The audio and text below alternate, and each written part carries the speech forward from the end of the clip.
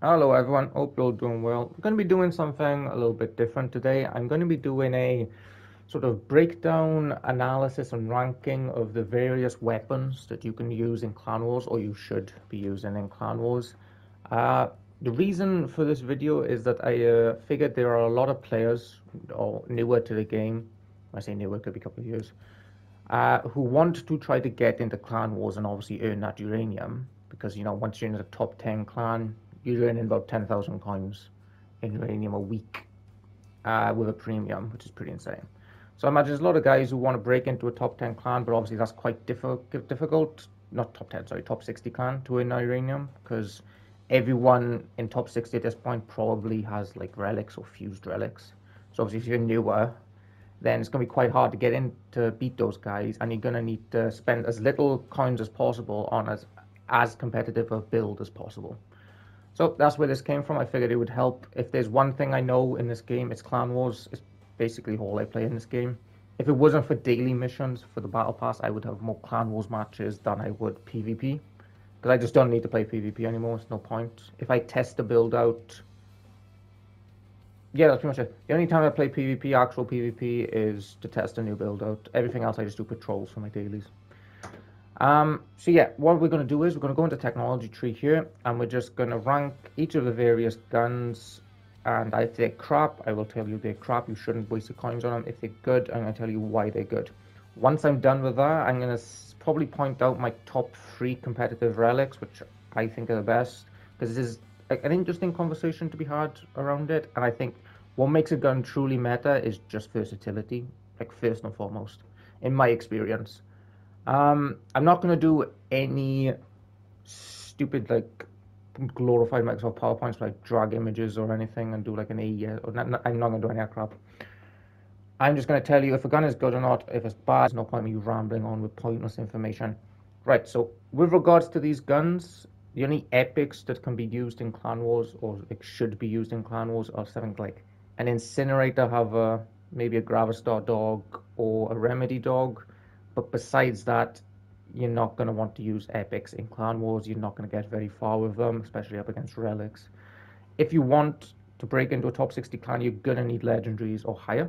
So I'm just going to cover all of the legendaries and all of the relics. I'm going to go column by column, so like that. And basically just tell you if you should buy it or not, and if it's good. So that is how this is going to go, and yeah, let's start. Alright, let's get this done, shall we? Like I said, if a gun is crap, I'm going to tell you it's crap. If I think it's good, I will tell you it's good, and I think you should buy it. But let's start with the Vindicators. Vindicators are useless. Their spread is way too high, their damage is far too low, and if you're buying legendaries, you're going to need to buy at least 4 Vindicators as opposed to, like, 3 aspects or 3 nothing. So it's more coins as well.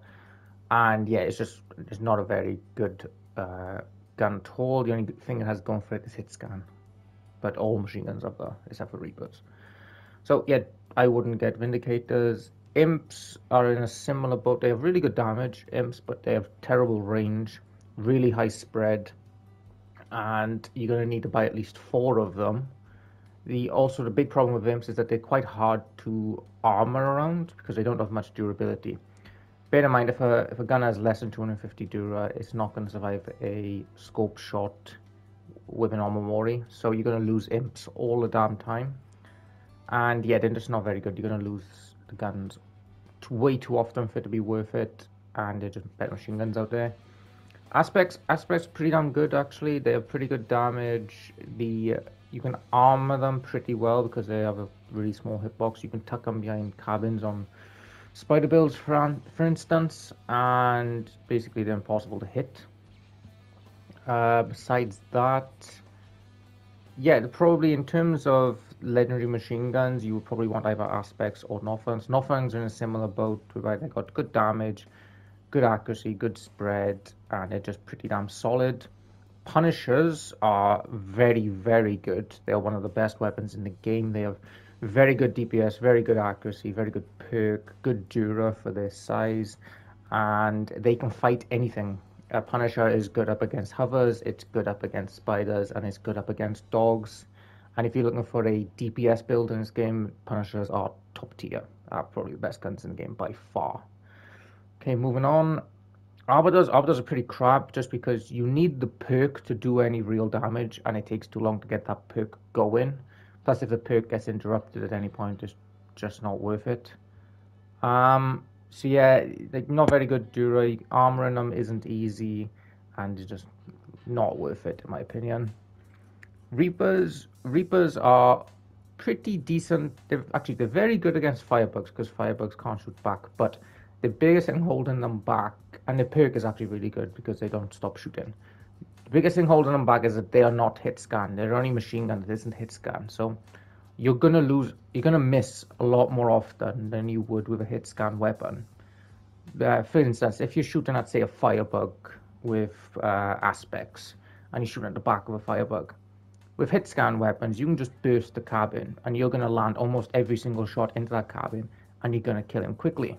If you're shooting at him with a Reaper, there's certain bullets are gonna go too high. They're gonna hit something. So if you're shooting at a build that's going left or right, you're going to hit random things. So it's going to take you a lot longer to kill that thing with a non-hit scan weapon as it would be to a hit scan. So Reapers are good against firebugs, but against everything else, they are meh at best. And I would not recommend them. In most situations, aspects or nothings are just better. The only reason I run them personally is because they're good against firebugs. And that's it. Right, moving on. Parsers. Parsers are crap on console. They're good on PC from what I'm told because of the accuracy of the mouse, but on console they're just absolutely useless, and they are probably dirt cheap. yeah, for Legendary that's kind of pathetic, so don't use pass. They were OP when they first came out, and then they nerfed them into the absolute ground, and now they're useless, so just forget it exists as far as I'm concerned. Nidhogs are pretty bad. I wouldn't recommend them. They deal good damage, but their range is atrocious. You basically need to be in headbutting range to actually deal any damage. And they're pretty big as well, and they don't have much Dura, so you're going to have them taken off all the damn time. Jormungandr's exact same problem. Range is too small. Yes, they heat. Yes, they have good damage, but you need to get far too close, and they're far too big. You're going to get stripped. You're going to lose guns way too often. Don't get these, in my opinion. Hammerfalls and by extension breakers are the shotguns that you want, in my opinion. Hammerfalls pretty good legendaries. Their perk is very, very good, especially against hovers. They're very good at the moment on like fat humpbacks. They have decent damage, pretty poor range, but at the end of the day, it's a shotgun and it's a legendary, so what do you want? But it's better than all the alternatives. By extension, breaker is very good. With the perk, you've got good range and you've got good burst damage when you get up close as a normal shotgun. Breakers are very good up against hovers and other dogs. They tend to struggle against spiders unless you're a very good player. But like I said, 2 out of the 3 archetypes they're good against, and they're quite good in the meta at the moment. So if you're looking for a shotgun, definitely go down these 2. Autocannons are universally crap, in my opinion. There are 2 main things holding back these guns. The main thing is that they actually three things that's bad about autocannons and why you shouldn't buy them. First thing is they're not hit scan. So like the machine guns, if a build isn't hit scan, you're going to miss a lot more shots. You're going to hit things you don't need to hit, and you're going to waste a lot of shots essentially. So that's a problem with that. The second one is that autocannons don't actually do that much alpha damage. The whole point of autocannons is that they're basically machine guns with explosive damage. So if you're shooting at, say, the back of a fat humpback dog, where all the armor is like nice and compact, you can hit multiple armor pieces at once. But if you're shooting at the front of a build, say its cabin, that explosion damage is wasted. It's not going to do anything for you. And at that point, you've just got basically the same damage as a machine gun, but you don't have hit scan and you have more energy drain. Cyclones and still winds have the problem whereby if you have 2 of them, your DPS isn't high enough, and if you have 3 of them, you don't have enough utility. Like 3 of these guns, you're gonna need 1 radiator. That's 16 energy. At that point, you've got no Pegasus, no Amamori. You know, even with an Odin, you're only got 1 of these things, and your build isn't going to be that strong. So they're not very good at all. Starfalls, the damage just isn't there. Like I said, anti-aircraft gun is basically meant that way. It's crap against anything else. Right, cannons. Mammoths are pretty good only really against hovers though, just because their alpha damage is low, but they get the perk. So if you're shooting it against a hover, the perk will hit about half the build. Whereas if you're shooting at, say, a dog's cab or a spider's cab, and their alpha damage is really low, and you're just not going to get the damage out that you need. Moving on to Mastodons. Mastodons are meta as hell. They're amazing. They are basically direct impact incinerators. They heat, from what I'm told, they heat to 70% on a full shot. The heat is also in a bubble, so say if you hit the side of a spider, sometimes the heat will travel through to either its guns or its cabin. And you've seen them in my Clan Wars clips. I've been running Mastodons for ages because Mastodons are amazing in Clan Wars. You lead with the Mastodons, you heat up a guy, your DPS follows that up because he's heated. They take double damage or close to double damage, and you kill him a lot more faster. They also deal a lot of damage on their own. They deal like 780, I think, base damage on a Masto, which is quite a bit. And yeah, they're mostly meant as a utility build. I think that's what people tend to misinterpret about Mastodons or tend to get wrong about Mastodons. They are not meant for their damage, they are meant for their support. They're a bit of a hybrid, but you want to think of a Mastodon more as an incinerator build than a cannon. It's basically who you heat up for your teammates that's important. But they're very, very good. You can fight spiders, hovers, and dogs. If you hit something with a Mastodon, it's going to hurt. And if your teammates can follow up on that heating, they're probably dead. Anything in the game, you know. That's why I use it so often. I've been using it for so long. Typhoons are decent long-range cannon, but they're nothing special. Their damage isn't too impressive. Sorry, not Typhoons. Tsunamis. But that also applies to Typhoons. These two are basically not that great. The ranged hovers are okay, but the Typhoon is only good now on a Whaler perk, in my opinion. With a Typhoon Whaler, you get in the Whaler perk for like 3 out of 4 of the shots. So on a Typhoon Whaler hover, you shoot the Typhoons once, it fully charges the Whaler perk, and then you can fire the Typhoon over 3 more times while that Whaler perk is active. You shoot, it'll start, get another one halfway, and another one before it finishes. So Typhoon Whaler hover is very good. Well, actually, it's pretty good. It's not very good, to be fair. It's pretty good, especially when compared to other Typhoons, but that's only with fused Typhoons and the fused Whaler for power. So you're going to need to put a lot into a build, a lot of coins into that build before you have a decent ranged hover. It's not going to be a world beater or anything. It's just going to be decent. Without the Whaler, I wouldn't recommend Typhoons at all. You can just ignore a Typhoon hover most of the time. It's only since they've had the Whaler cabin in that you actually have to care about them. Avalanche is crap, in my opinion. I've had quite a few discussions about this, but it's got buffed recently, but it's still useless, in my opinion. It seems to be something wrong with the Avalanche where it will cap out after it hits a certain amount of pieces. So the alpha damage is pretty decent. I think it's around a Masto. Maybe a bit less, but the explosion radius is really good. But what happens is you'll shoot a build. I've shot backs of like humpbacks where all of the armor's right next to each other. And if you hit something like that with something like an avalanche, which is pure HE, well, it's known as a balance, but if you hit something like that with an avalanche, you expect for it to take a lot of pieces off, and it just doesn't. It won't. I've been shot in games by avalanches maybe a dozen times in my Master Spider, and my build is still pretty okay afterwards. It's just not what you would expect from a Sturm Tiger turret for anyone who's played War Thunder. It's pretty bad in my opinion. Moving on, we've got Rocket. So the Waltz is okay as a legendary. It's got good damage, but the rocket trajectory kind of whirls too much, and you miss a lot of the shots, and it's just kind of underwhelming because of it. That's the main thing holding it back. I wouldn't recommend it. Helicons are decent. Actually, no, they're pretty good relics, to be fair. They're very good against spiders. If you're on a Helicon hover, then Helicon hover is basically a good counter to a spider. It's very good against spiders, especially on Catalina, because you don't need to be too accurate. As long as you hit the shots, you're going to deal a lot of damage. So they're very good against spiders. They're okay against dogs. They're not very good against hovers. The projectile speed is okay, but it's not enough to where you're going to want to be fighting like a Typhoon or Scope hover. A Typhoon or Scope hover should beat a Helicon hover at mid-range or longer. It's only at like really close range you'd have a problem, but even then, if you're pushing someone on a Helicon with close range, you're not going to get a perk. That's my point as well. So. Helicons are decent, but I wouldn't go in for them for my first relics at all if I was playing this game new. Heavers are pretty bad these days. Wouldn't recommend them at all. They've been nerfed into the ground.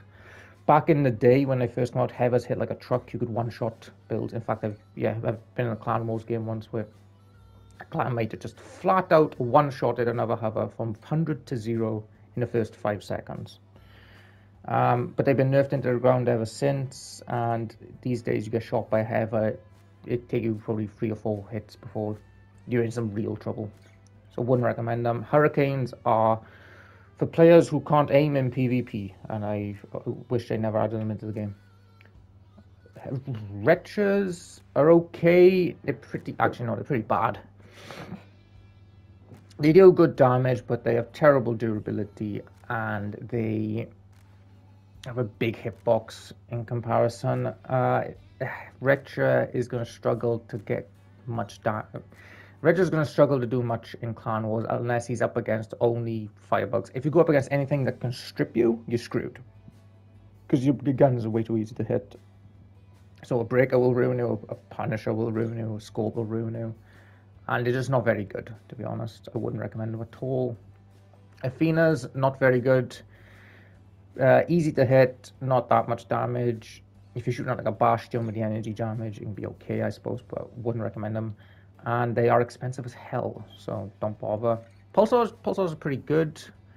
I would recommend that if you wanted a legendary ranged hover, I would recommend Pulsars over, say, Tsunamis or Waltzes. Very good Dura, easy to hit, do energy damage. They deal more damage to modules. I preferred your old perk. When they first came out, they were amazing, but they're solid, to be fair, Pulsars. I know a Clan Wars guy who runs these over Scorpions because Scorpions are so bad at the moment, which is insane. But yeah, I would recommend this for a ranged hover. Helios is for if you want to play a spider and don't want to think about the game at all. Yeah, you just run Helioses. You hold down the trigger the entire time and you charge at people. They're very easy to use. They do a lot of damage, but they're boring as shit. Destructors, they're okay. They're for pretty skilled players, in my opinion. If you're on a Destructor, you're going to need to be very accurate, which I am not a very accurate player. I'm good at like leading shots and whatnot, but in terms of sheer accuracy, I'm not very good. They deal a lot of damage, so if you're shooting at cabins or guns, you can do pretty well against. But if there's multiple pieces of armor or something like that, or you have to shoot for like the back armor of a build, Destructors are pretty terrible. It's only when Destructors can shoot at one piece right in front of them that they're good, like a cabin right in front of them or a Masto right in front of them. Besides that, they did pretty good legendaries, to be fair, but they're not anything special. Spark, and I'll include flashes in this because they're basically just the same. Sparks and flashes pretty useless these days. The only time you'd see them back in the day was on firebugs, so you'd have 2 firebugs and a flash or spark just to slow people down, but it's not worth it these days. It's much better to go with 3 firebugs as opposed to this. You can catch hovers with 3 firebugs anyway, since hovers are slower than they used to be. Like most hover teams will run red hovers, which is only 75, you know. Blight dog is going at like 105. So you can catch them without the spark, and if a 2 firebug, 1 spark player ends up going up against a 3 firebug player, he lost, just because of the math, you know. So that's why that's shifted. Wouldn't recommend these at all. Assemblers are shit in every single way. They are just terrible. Do not buy them. Toadfish, they're okay actually.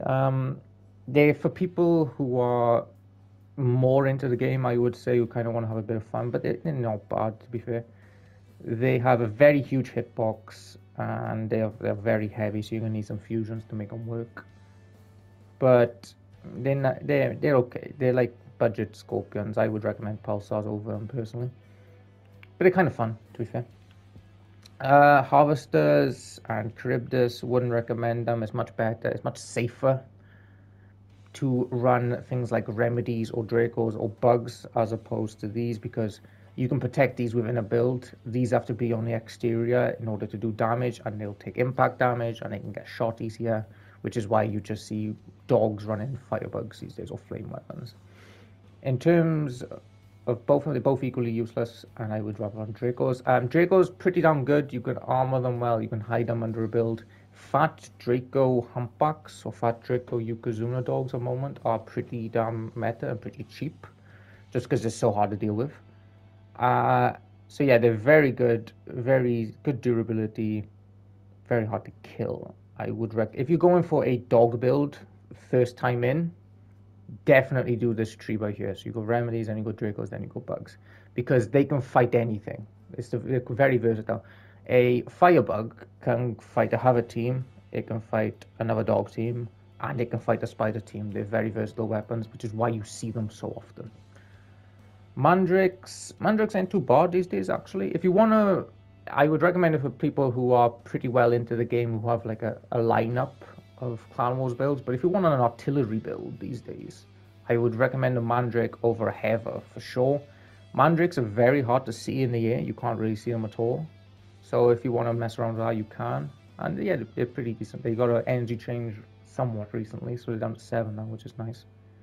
So yeah, if you want artillery, I would go Mandrakes over Heather, but I still wouldn't recommend it. Artillery builds in this game aren't very good. Skadi is still crap. It's just a terrible... I prefer Draco or Firebug over Skadi. It's still useless. Narwhal's actually really good. If you got the new Battle Pass, you should think about getting as many Narwhals as you can. The reason Narwhals are so good is because they ignore resistances. So if you shoot... A Narwhal, for instance, can one-shot a heavy 8x4.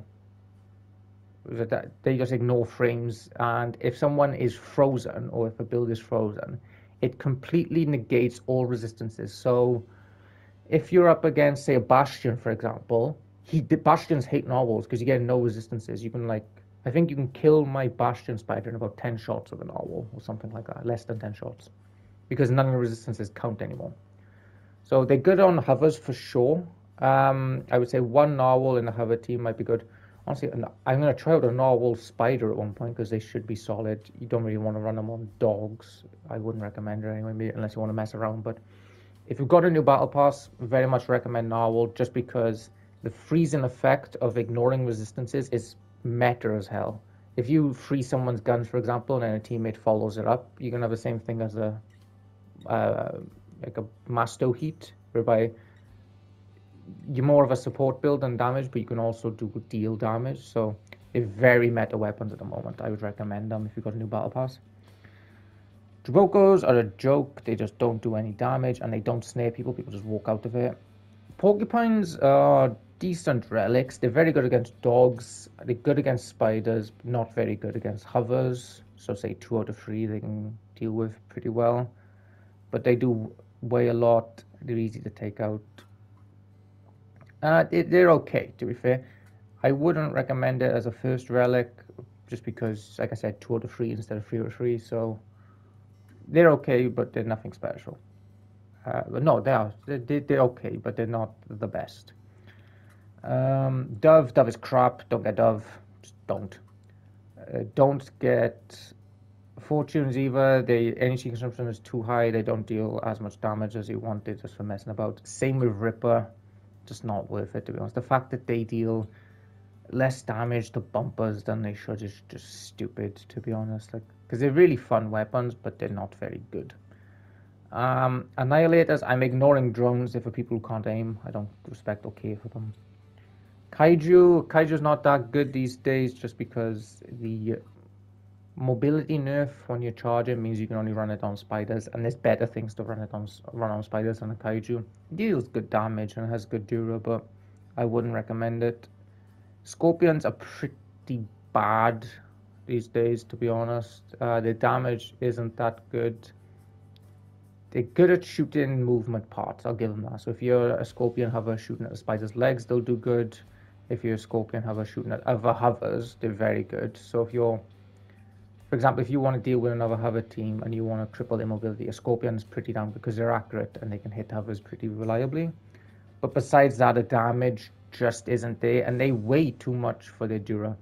So for example, if you want to compare this, a Scorpion, it weighs 900 kilograms for 550 dura. Compare that to, say, a Helican. A Helican has 130 less dura, but it weighs 600 kilograms less, you know. They're too heavy, to be fair. That's probably one of the biggest things. On a hover, your hover is going to be kind of squishy, especially with the hover tonnage nerfs that come in and all that stuff. Scorpion hovers are easy to deal with either. A Thyrsus, still pretty bad. Damage just isn't enough. I wouldn't recommend it at all. Wouldn't recommend Scorpions either, actually. Thyrsus damage just isn't there. It's got decent dura and whatnot. It's got decent turn speed, but nah, it just needs more damage. It's not good. Flock isn't a weapon. So yeah, that is all of the various things. I will talk about now what guns I would recommend the most. So if I were to pick, if I was new to the game, knowing what I know, and I had to start with a weapon, I would pick Punishers as my first relic for sure. Just because, like I said, a Punisher is a DPS weapon. They have hit scan, so they're easier to land shots with.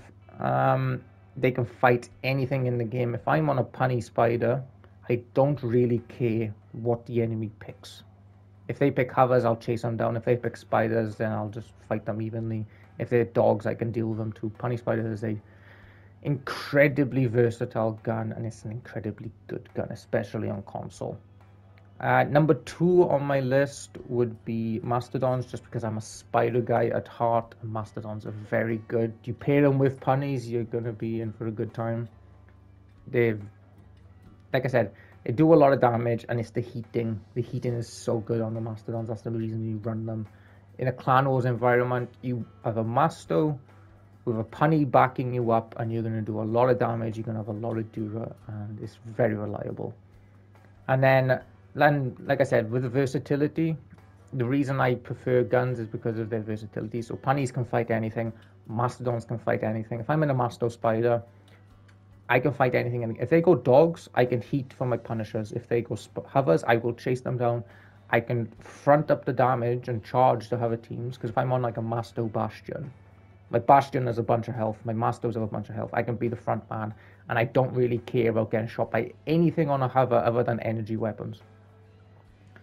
So they're very good, and they can fight dogs, other spiders. Hovers, other spiders, and dogs. They can fight anything, Mastos. And then third on my list would be Firebugs. And for the exact same reason, it's versatility. A Firebug can fight anything. If I'm on a Firebug and they pick hovers, I can chase them down. If I'm on a Firebug and they pick other dogs, I can trade evenly. And if they're on a Firebug and they go spiders, I can get someone in the back and make it work. It's versatility at the end of the day that makes guns good. If you can fight anything on a build reliably, then it's a very good gun. And yeah, Firebugs do incredibly good damage. They're very good dura. You can armor them within a build, so it's very hard to take out, and they're just very, very good guns. Soon, I will probably be getting another set of relics, and I'm probably going to get a Punishers, because at that point, my Clan Wars lineup will be a Masto Spider, and the Masto Spider is just a journalist. I can play anything with it. Then I got a Punny Spider as number 2, and that's basically meant for anti-dog, but again, I can fight anything on it. And I'll have a Firebug as number 3. That's 3 very good builds and 3 very versatile builds. And that's probably going to be one of the strongest lineups you can have in terms of Clan Wars. Probably get that. That would be Punishers or Porks, but it'll probably be Punnies knowing me, just because of the versatility. Like I said, Porcupines, they're very good against dogs, they're good against spiders, but they're not very good against hovers. So that's 2 out of 3. Whereas Punishers are 3 out of 3. Anyway, that's everything described. If anyone has any questions or if I missed out anything, please let me know. But in terms of Clan Wars, that's what you need to know. I figured I wouldn't want people wasting their coins or anything, so I make this video. Anyway, have a nice day, guys. Have a nice weekend and whatnot. I will catch you for a stream tomorrow morning, probably.